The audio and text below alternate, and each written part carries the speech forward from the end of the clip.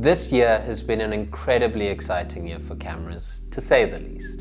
And something that I've loved about camera launches this year is gone are the days where there's a spec sheet and a 3D render of a camera floating, where I would have to wait months to figure out, like, is this a camera for me? Because this year has been one marked by the fact that the launch videos themselves are videos with creators like me with the cameras in their hand, and in scenarios that I recognize that are very similar to what I've been asked to create in the past. And it really played with the idea for me, the idea that cameras are platforms.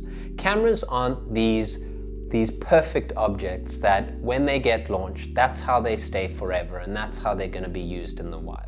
Some are, and some scenarios do call for it, but more often than not, when we get specific requests from clients, when we have restrictions shooting on set, or with the number of crew that we can have on set, we rig our cameras in very specific ways that help us achieve the shots that we need to get on the day. And some of those rigs are the only way that we can get those shots on the day, especially when we work in a crew of 1 or 2 people.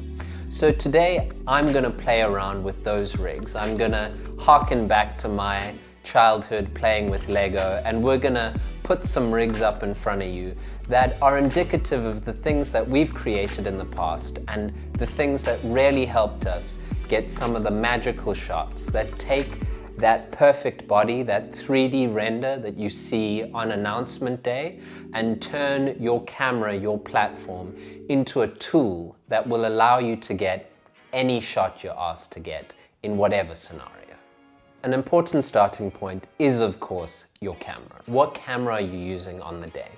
And something that I love about these Sony cameras, and something that was incredibly formative for me in my first days of creating, is the base of the camera. The camera in its purest form. It's tiny. It's a very small device that means that wherever you end up, however complicated your rig is, or however small your rig is at the end of the day, your package is going to be a lot smaller than a traditional cinema camera or a shoulder-mounted pro camera. And that's something that really has helped me as an individual creator, someone who's just got a backpack or one extra hand on set, really push what those numbers and those resources can create at the end of the day.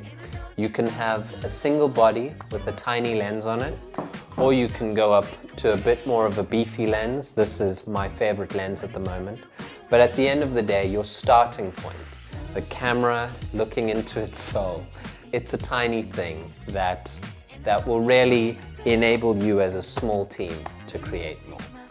Probably the base, the starting point of all of our rigs is something called a camera cage. A camera cage is what turns your camera.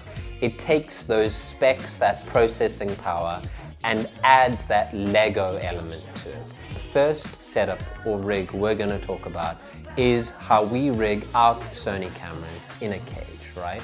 How we put our full frame cams in cages that enable us to put whatever accessories we want, whatever additions, and really turn that single body into the center of a larger production where you can rig wireless HDMI on there, right? You take your handheld camera into a platform that client can see, that the director can see. You're a cinematographer out in the wild. We've done some incredible shoots where we've had multiple guys out in separate parts of a scene, right? And you're able to centralize and view through that camera lens, no matter where you yourself are placed. It also means that if you have to squeeze your cameraman or your cinematographer or yourself into a very specific space, that's not restricted by client or the director needing to be able to see over your shoulder when you're getting that shot, right? It gives everybody on set that safety to know what's going on. And it's also wireless HDMI on a small camera. You'd think, I'm a lone shooter, I don't necessarily need that. It's an incredible tool for cast as well, right? If you've got a larger team, if you're a one-man band shooting, I've been able to coordinate like 3 cast members by the mere fact that they can, wherever they're walking from, wherever they're performing from, if I'm remote to that, they can see what I'm shooting. And it's an incredible tool to have a dialogue between you as the creator and everybody around you, whether it's crew team or whether it's the cast. A great thing that we've done, putting things on a cage, is how audio has changed over the years, right? A cage enabled us to have multiple accessories, including a microphone. But now, in our current workflow, we're able to have wireless HDMI, an external monitor, and a wireless microphone on that cage, right? Where you can be monitoring cast, where they're sitting remotely from you, whether you need to hide the microphone on the cast, you've got your lav mic monitoring. In my mind, it's really a replacement, or it's in place of like a desk of production, right? And when I think of working on a larger commercial set, I can see the roles that I'm supplanting as I add accessory by accessory onto the cage. And I can see I've got VT on the cage as I put a wireless monitor on. I've got sound on the cage as I put a wireless microphone on.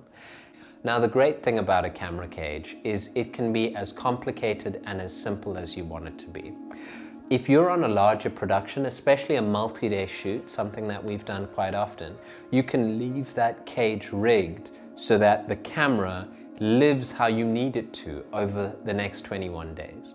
Or you can strip that down, and I've left my camera in a cage when it's just me on holiday, right? And that might seem weird, but there are some very specific ergonomic changes that a cage makes, right? Firstly, it's that idea of augmenting you as a one-man band, right? Easily throw a monitor on there, easily throw a microphone on there. But a great secret for having a cage on your camera is that the extra weight, it seems counterintuitive, but the extra weight actually improves the handheld handling of the camera itself, right? It enables you to get those pans, those tilts, those pushes in handheld much easier because the inertial mass of the camera is a lot higher. Something that we rarely benefit from is that you have these Sony APS-C cameras. You've got the 6300s, the 6500s of the world, right? And they're light, they're compact, and you can put them in your jacket pocket. But when I'm creating video with them, sometimes it helps to actually add some extra weight so that it feels a bit more weighty in your hand. It feels like that dance that all cinematographers know and love, right? And it enables you to build these familiar platforms, whether you're on a 6300, an A7 III, or an A7S III, right? You can transplant those accessories and pretty easily replicate your camera setup and your workflow, no matter what body you're using. And that's why we love using cages. It's a way of really force multiplying the power that your camera has. You take that sensor, you take that starting point, and you turn it into this platform that enables you to create in very different and specific ways, but each a little more powerful than the camera has ability for it just by itself as a body. Probably the most common rig, second to the cage, right, is us putting a camera on a gimbal. And a gimbal is this really weird piece of technology where it's overused and it's underused, right? I see guys permanently strapping their camera to a gimbal, right? And gimbals have great utility, but I feel as if you do miss that language of handheld, right? Gimbals have a very specific time and place, but what a gimbal does do is, even though you've got it in your arms, a gimbal multiplies the power that you have as a single shooter on set. A gimbal enables you to run with your camera. It enables you to dive with your camera, to swoop with your camera, to get shots that you would need to lay tracks for, or have a second hand, or have a steady rig with somebody watching your back, right? We use gimbals not just as like a crutch, right? But really as a creative tool to amplify what you can make on the day and what is reasonable to ask one crew member creating, and really push what that person can create. Gimbals, of course, will allow you to get your footage a lot smoother. Let's say you're doing a tracking shot. Gimbals also allow you to get more complicated shots that, while they probably could be done handheld, a gimbal allows you to have a bit more safety margins in terms of shakiness on the video, but also repeatability. We love to program little movements into our gimbals that, yes, you can do handheld. Let's say you want to do that classic vortex pull-out shot. And I have done those shots handheld. But if you need to do it again and again and again and again, having your finger on a joystick instead of crouching down and moving your whole body enables you as a single shooter to persevere and get that shot you need to do. Something to remember is often as single creators, as people who create by themselves, we feel the endurance, the sport that is creating, right? I physically feel it in my body when I get a good shot, and I know how hard it is to get that good shot.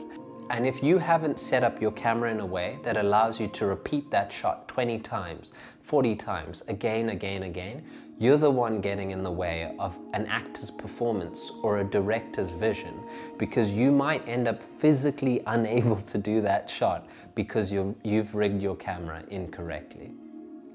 The next setup I want to touch on, and something that I love because it introduces something that I'm incredibly interested in creatively, this idea of restriction, right? This idea that if you give yourself a specific set of constraints, or you need to create within a certain number of parameters, right? It will make you as a creative far more fruitful and give you a lot more ingenuity in the moment. Something I really struggle with is when I have all of the choice in the world, right? Because then knowing what is the right thing to do is a lot harder because there's all these right things to do. And putting your camera on a slider rarely knuckles down, puts you into that creative lock, right? Where the only thing you can do is go left to right. The only thing you can do is go back and forward, right? And once you've got those constraints, there's a lot you can do creatively from there.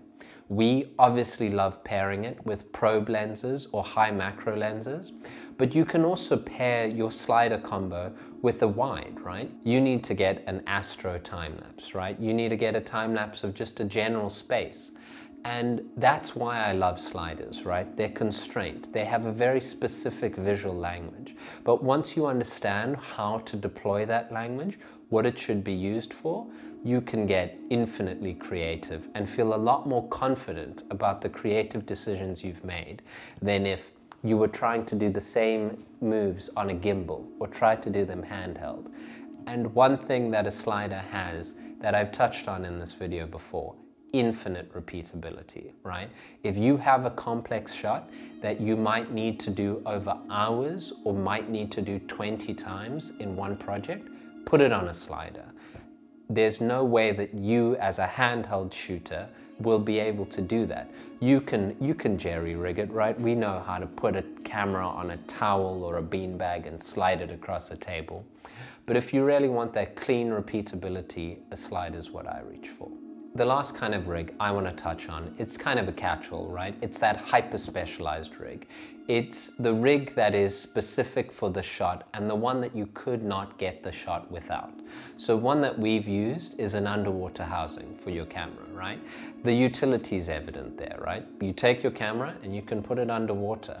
And that's again what I talk about. You're using the same camera, but you're using it in a completely different utility. We've taken our cameras and used them for a surf ad that we did, and we've taken them on diving trips, right?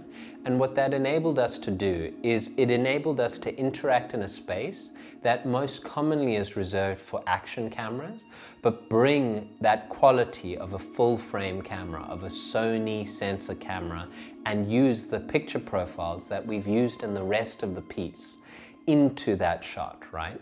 Something we talk about, something in the language of editing or cinematography, is the question, does it match, right? Does it cut? And that's what we try to protect whenever we're creating. And that's why these rigs are so important, right? If you are in the edit, if you're doing a creative project, you want to make that thing that you're creating as seamless as possible at the end of the day.